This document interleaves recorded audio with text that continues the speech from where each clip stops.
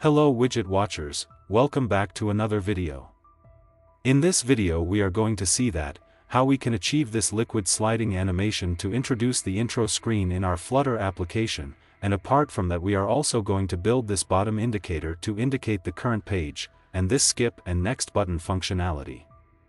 So let's start the video. So here I've this empty project, and to achieve this liquid sliding animation in our application first we need to add a dependency. So first open your pubspec.yaml file, and here add liquid swipe, and then tap on this pub get option to get all the dependency, then come into the main.dart file and from here first remove this my home page class, then come into the lib directory and here create the new Dart file as liquid swipe intro, because this class will contain all the intro pages, then come inside this file and here create a stateful widget as liquid swipe intro and then import the material. Then go to the main file and from here remove this my home page and here add from here.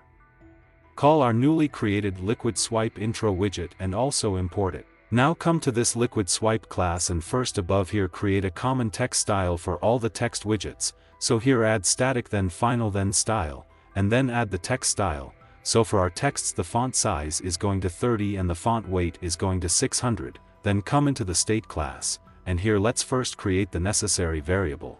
So here first create a variable page and set it to 0. This will help to get the current page index, then here create a late variable liquid controller and set it to liquid controller and we are going to initialize this inside the init method. Then here create a variable update type and set it to update type, this will be used to update the page. Then we need a list of pages to show, so for that we are not going to repeat our code all the time. So I'm creating another Dart file as master intro screen, then come inside this file and here create a stateless widget as master intro screen, and then import the material. So we will call this single class for all the intro screens, and we are just going to pass the changing things to this screen. By doing this we will reduce our code by a lot of margin. So in our intro screen first we need a background color, so here add a color variable for the background color. Then afterwards here add 3 string variables as text1, text2 and text3, and please these variable mindfully in your application. Here in this video I'm doing this to just showcase you how things are working. Then add all this variables inside this constructor, and mark all of them as required. And also add the final to all the above variable. Now come inside this build method and from here remove this placeholder thing, and here add a container widget. Then for color add the background color to this container, then for child add a column widget. And sets its cross-axis alignment to center and then main axis size to max, and the main axis alignment to space evenly. Now come inside the children property, and here add an image widget with the asset image, and this image could be anything, and then set the fit property to cover. This will make the image cover the entire screen, and don't worry about the image, I'll add this in a minute. Then here add a padding widget with the padding property set to 24 for the all side, then again add a column widget and come inside this children part, and here add the text widget with the text property set to text1, and now for the style come to this liquid swipe screen and from here copy this style, and add it inside this class and then add this style to our text widget. Now copy this text widget and do the same for text2 and text3. Now let's add the assets. For this come at your directory and here create the assets directory, and inside this directory place your image. Now come into the pubspec.yaml file, and here add the assets, so for that scroll down to here and uncomment these line, and make sure about indentation thing. Then here add the path, so in my case it is assets/. Now come to the liquid swipe class, and come inside the pages array, then here add a master intro screen widget with the background color property set to colors.blue. And then sets the text1, text2 and the text3 property, and then copy paste this items as per your requirements, like how many screens do you want in your application. Here I'm adding to 6 times with the all required details, and now I've added all my required intro screens inside this list. Now come outside of this list and here add init state method, and inside this method initialize the liquid controller by calling the liquid controller constructor. Now come inside the build method and from here remove this placeholder and here add the scaffold widget, then for the body add the stack widget to it. Now come inside the children of this stack and here add the liquid swipe widget, because this will help us to create the liquid swipe. Then here add the pages, and set the pages as the pages list, which we have created above, then add the position slide icon as 0.8. This will set the position of the slide icon to 0.8, which means it will be at 80% of the screen. Then add the slide icon widget as icon widget, and set the icon as back icon. This will set the icon of the slide icon. Then add the on-page change callback. This will help us to get the current page index, and here add this method.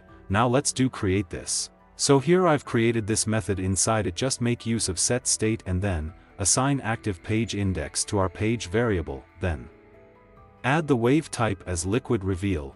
This will set the wave type for the animation. Then add the liquid controller. This sets the liquid controller which we have created above.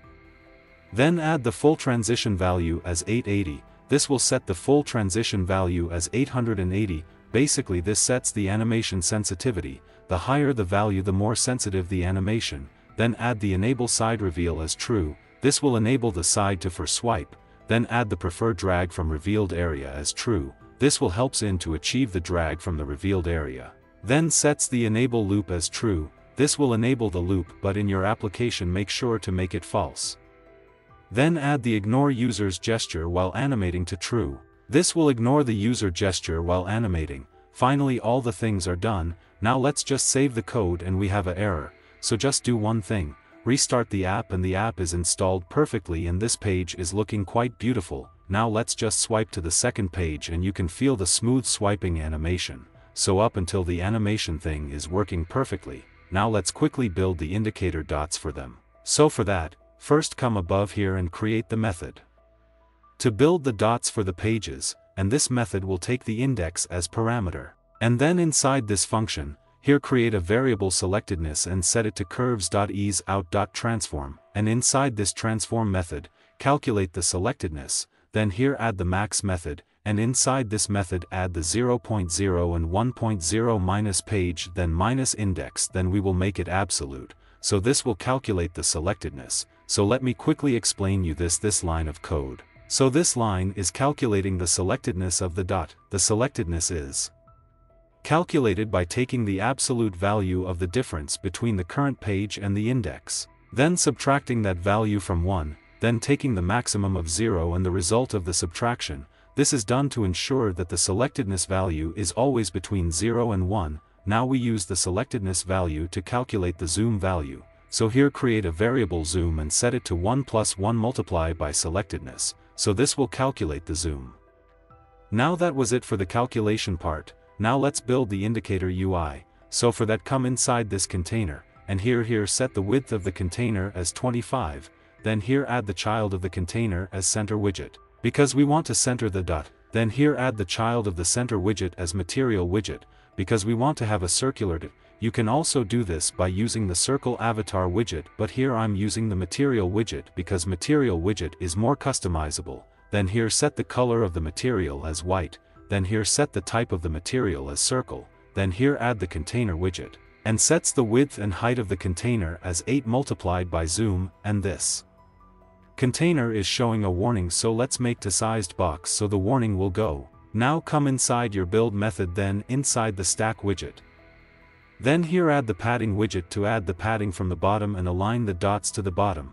So here I'm adding the padding from the bottom as 20, then add a column widget as child. Then come inside the children widget and add the expanded widget, and then inside it a empty sized box. So you may ask, what is the reason behind this? So the reason is to align the dots to the right side. Then add a row widget as child, and then sets the main axis alignment as center. This will align the dots to the center. Then add the children of the row widget. And here we are using the list.generate method to generate the dots, and this method takes the length of the data list and a function to build the dot.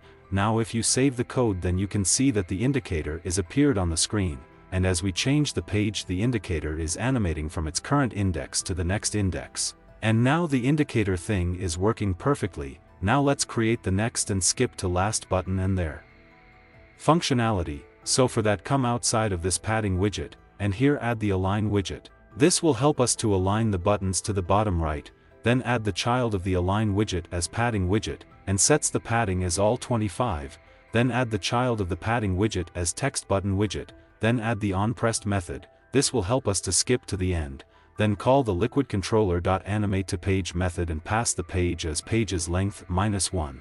This will animate to the last page. And set the duration as 700, then add the child of the text button as text widget, and set the text as skip to end. Now save the code and the skip button is appeared on the screen. Now let's tap on this button and you can see we are navigated to the last page. Now this button is not looking cool, so let's add the style to it. So for that, add the style of the text button and set the background color as white with opacity of 0.01 and foreground color as black. Now save the code and the button is looking great. Now for the next button, just copy this above align widget and paste it below one more time. But this time set the alignment to bottom left, then change the text to next, then from on pressed method remove this code and here. Call the liquid controller, then jump to page method and pass the page as liquid controller.currentPage +1, and check if the current page is greater than the page's length -1, then set the page as 0. This will help us to jump to the next page, and if the user is on last page, then again send them to 0th page, but you need to write your logic for the next page. Now save the code and you can see that our next button is working perfectly with the page animation and the indicator animation. So yeah, that was it for this video. If you liked the video, then please give us thumbs up, and if you haven't subscribed to Widget Wisdom yet, then please do subscribe to us.